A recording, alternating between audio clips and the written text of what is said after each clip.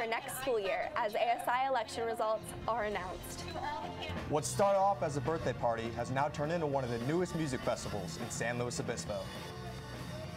And with the NFL draft kicking off tonight, former Cal Poly fullback Joe Prothro is hoping to hear his name called.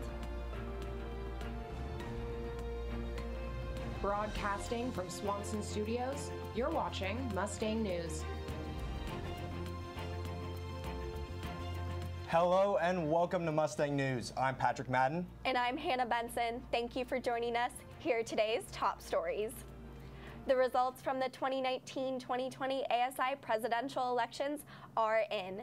Sydney Brandt has more. Right now I'm here at the University Union Plaza where there is a lot going on. Just moments ago, the 2019-2020 presidential elections were announced. Next year, junior Mark Borges, representing the College of Agriculture, will be next year's president. With 1,941 votes, is Mark Borges. Environmental Management and Protection junior Mark Borges celebrated with his supporters after the announcement. Mark was running against two other candidates, Communication Studies sophomore Henry Broback and Journalism freshman Alex Byers. I think right now it starts with relationship building, promoting myself as a resource for students on campus. Priorities are going to change next year, things are going to happen, and I want to be able to make sure that I'm flexible for what students need. Representatives from each of the colleges on the board of directors were also announced. This year, in a rare occurrence, two of the candidates in the College of Agriculture will go head-to-head in a runoff for next year's final seat. Mark will officially take office as ASI President after spring commencement this year. He says that one of his biggest goals for next year is to form connections with students. In the University Union Plaza, Sydney Brandt, Mustang News. From birthday party to local music festival, I made my way to Extravaganza to discover how it all started. A party in the clouds, Wester Ridge lays stake for the newest music festival in the San Luis Obispo area, Extravaganza, attracting hundreds of residents, all looking to be a part of the next big thing. Junior architecture student and founder of the event, Chrissy Velarde, never expected her birthday to turn into something quite like this. The first Extravaganza all started because I lived in PCV my second year and I wanted to have a birthday party, but I didn't have a place to put my friends in my small 5th floor apartment. So I rented the biggest campsite I could find and just called everyone to come out and join up there. The 50 people at the first event turned into 150, and now to roughly 400 plus people. The crowd continued to flood the ridge carload after carload, but Velarde couldn't do it all on her own. It takes a team to pull the whole thing off. I was an engineer in school, so I don't know. The things make sense to me. Okay, first you need power, and then you need extension cords and power ships. I can walk through the process pretty well in my head. So I kind of did that for the team. Besides the 8 bands performing throughout the night, including Cal Poly talents such as Dudio Perez, 3 More Daddies, and Autopipe, Velarde and company had an art wall, food vendors, and camping into the dawn. Everything powered by a single generator. According to Velarde and Robertson, with the growth and success of the festival, they plan to host this biannual event somewhere that can hold even more people. But the side up at Wester Ridge is a hard one to beat. We need live music and a sweet sunset. And all for the price of $4. Look out for the next event on Azola Productions Facebook page. The temperature has continued to climb, but how long will that last? Max, what can we expect heading into the weekend? I'm Maxwell Floor. Stay tuned for your weekend weather after the break. See on page 4 that the projections need to be earthquake. So intense, you're like next Thursday? Seriously? Thursday? Can't do that. This is really inconvenient. I have yoga that day. I have no time for this. So. I can't do Thursday, but I can do Friday. Disasters don't plan ahead. You can. Talk to your loved ones about how you're going to be ready in an emergency. Don't wait. Communicate.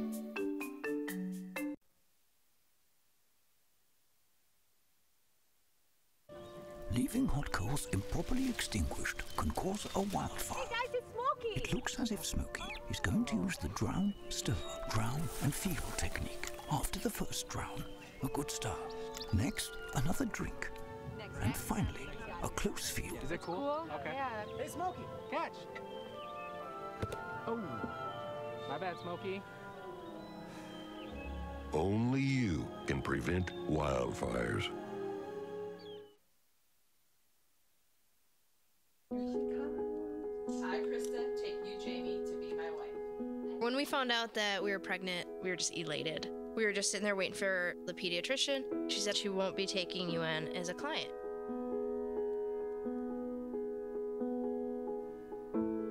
We are a lesbian couple, but she's just a baby. She's the one you're denying the service to.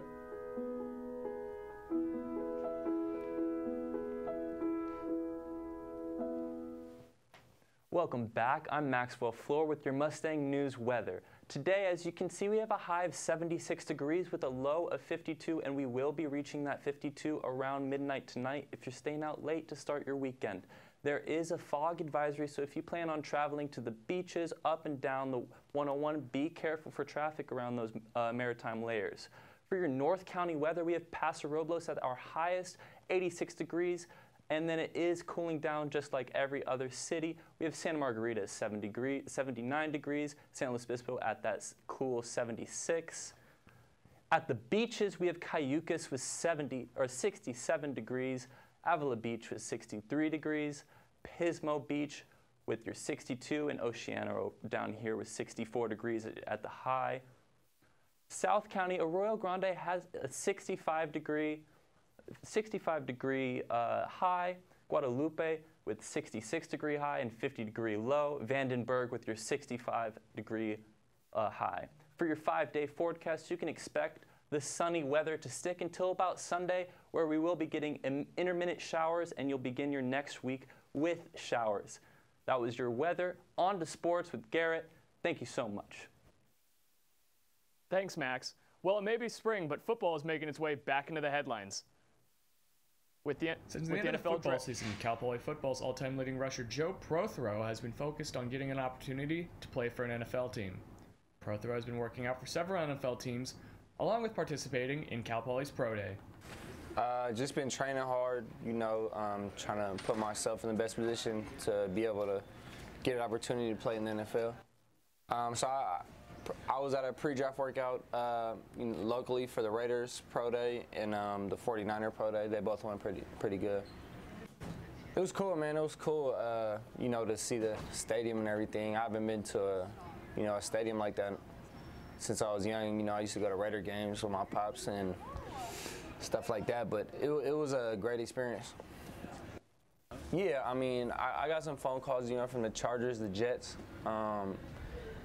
and my agent told me today that the Bills are really interested in me. So, I got a good, I'm hopeful that I'll definitely get opportunity. So, despite the long odds, Prothero remains hopeful that he will get the opportunity that he wants. I expect him to get drafted, but I'm prepared for it.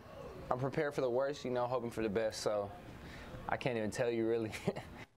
Well, if I don't get drafted, then try to sign a free agency contract, and I think I got a good chance of doing that for sure. I try not to even focus on it, to be honest with you. Like, I'm more excited for the Avengers to come out tomorrow.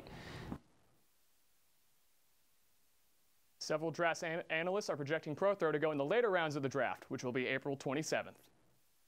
Cal Poly football has started their spring camp practices leading up to the spring scrimmage game. Head coach Tim Walsh stresses how important the scrimmage is for the team moving forward.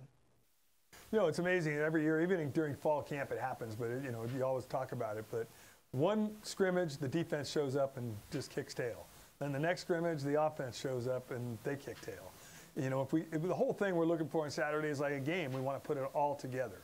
And we want to see when the ones go, we want to leave. If they only play 12 to 15 plays, which they might on Saturday, the first groups, we want to make sure that those 12 or 15 plays are extremely efficient. The team will have one more practice on Friday before the spring scrimmage game in Spanos Stadium at Saturday at 1 p.m. Well, that's all we have for sports news. Coming up after the break, how Cal Poly Music Production Union is helping showcase local rappers. Hey, Dad, I need your help asking Jessica to prom. Of course. Love is like the ocean. You have to tread the waters. Dad, that's not the kind of help I needed. Hey, Jessica. Will you go to prom with me? Yes. You don't have to be perfect to be a perfect parent. Thousands of teens in foster care can't wait to share their first with you. This is the story of a boy who is very sensitive to lights and sounds. So he built secret hiding places where nothing could get in. The boy didn't like looking people in the eye. It made him feel uncomfortable. One day, he found out he had something called autism. His family got him help, and slowly, he learned how to live with it better. Early intervention can make a lifetime of difference. Learn the signs at autismspeaks.org. The Cal Poly Music Production Union recently put on Operation Drip Drop to showcase local rap artists. Reporter Francisco Martinez is on the beat.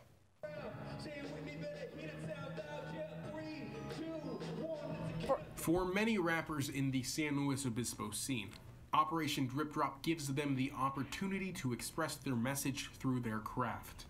The Cal Poly Music Production Union previously organized this event under the name Operation Hip Hop, but the club president says that this year's concert offers a fresh start for the union's sound. We had a lot of sort of rap that resonated with the people performing, but not maybe the audience, and now we feel like we can sort of expand and push past that barrier of really thinking about the audience and just putting out what we want. Many rappers at the show opt for underground beats and bars instead of top 40 style rap in order to tell their story. For Linnea Landgren, who performs as Linnea Allright, Operation Drip Drop's new direction gives her and fellow MC Adam Massini the chance to talk about their experience as immigrants. The duo debuted their new song at the event, creating a moment of pride for the graphic communication junior. The song itself means a lot to me. I talk a lot about my opinions as an immigrant, and just, I don't know, I feel like I blend in a lot. People assume I'm from here, but I really am proud of my Swedish heritage, and I just want to talk about it with people. Because of stories like Landgren's, the Music Production Union views Operation Drip Drop as essential to the rap community's success and spirit. Having that tight-knit community is what it's all about, really. The community of the rappers around town, and just sort of the vibe and the hype behind it is really quite wonderful. Francisco Martinez, Mustang News. The Music Production Union is open to all students and all genres of music. Last night, Cal Poly Surf Friday held their first Make Waves Film Festival. Featuring short films from Cal Poly and Cuesta students, topics range from surfing and skating to sustainability. The event sold out of their donation-based tickets, being one of their largest fundraisers to date. The money raised will go into clubs programs such as water quality testing, restaurant sustainability, beach cleanups, education, and a new project, a sustainable compost garden. There's just so many ways to get involved, and I encourage people, a lot of times the easiest way to start is to just come to a beach cleanup, or come to the film fest, or come to a general meeting, because you can connect with us and we can get you plugged into whatever you're interested in and help you run with that. And I just think that it's really important for people to get involved, because nature gives us so much, so we got to give back sometimes. And Surfrider, I think, makes it really easy for people to do something about it, because a lot of times people just don't know where to start, and so you can start with us. If you want to get more involved, Surfrider and other sustainability clubs will be hosting events the rest of Earth Week. Tonight, students and community members gather in Mission Plaza for Take Back the Night. Hosted by Safer, Take Back the Night is an annual international event with a mission to end all forms of sexual abuse. There will be a march through downtown, followed by an open mic for attendees to voice their thoughts and experiences on the topic of sexual violence. The event concludes with a candlelight vigil led by Mayor Heidi Harmon. Thank you so much for tuning in. I'm Hannah Benson. And I'm Patrick Madden. Follow all the latest Cal Poly news at mustangnews.net. Have a great weekend.